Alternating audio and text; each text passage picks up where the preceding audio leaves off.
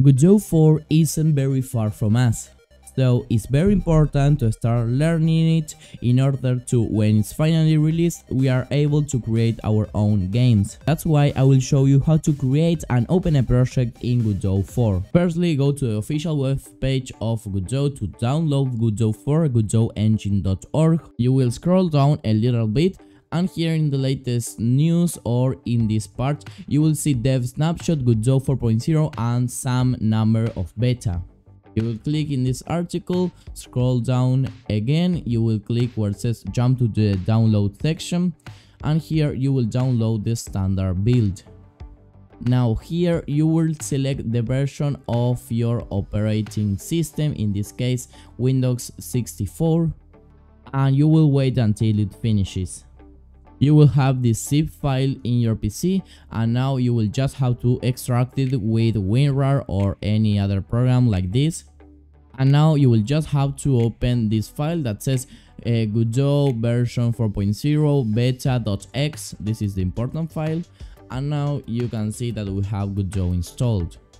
As you can see, the interface in this case is very similar. You can still go to the assets library projects. You can also change the language as well.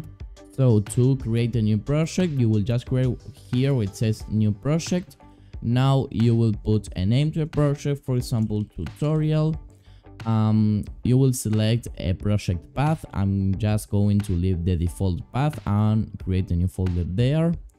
Now you can select the renderer of your project. You have forward plus, mobile and compatibility. Forward plus, you have here an explanation and with mobile and compatibility as well. And you can also select a version control metadata. After selecting everything you would like, you will click where it says create and edit. Now it's loading, and just in a couple of seconds we should be able to see our Godot 4. Yes, of course.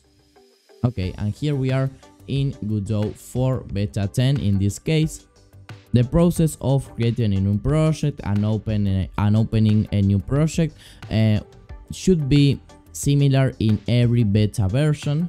So don't worry if you are watching this tutorial a couple of weeks or months ago. But anyway, let's just try some things here in Godot 4. I will just create a new script and a node and just try out things.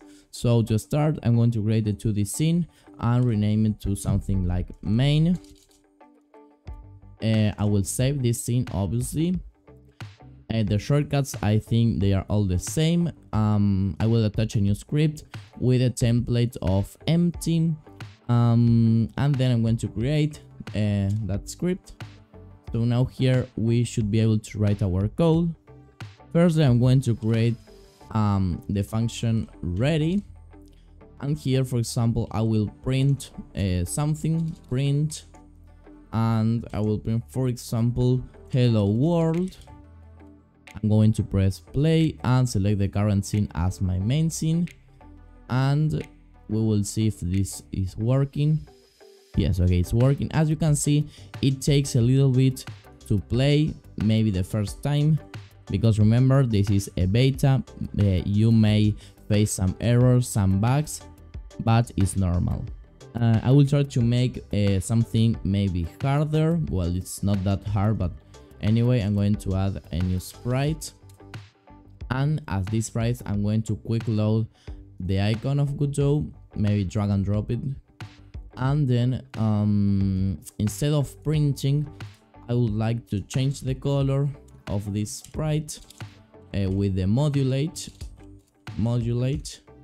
and I will put something like color dot, and which color, I don't know, red, for example, this one. Okay, so now when I play, as you can see, my icon is now red, so everything is working fine.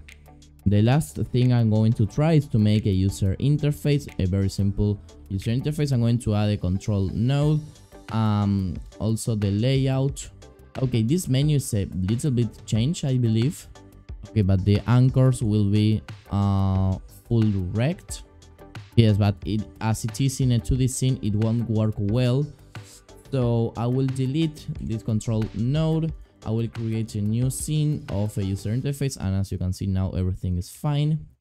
Here I will create a label, and now I'm going to put some text here, like for example hello world, and I'm going maybe to move it because in that top left part of the screen I don't like it.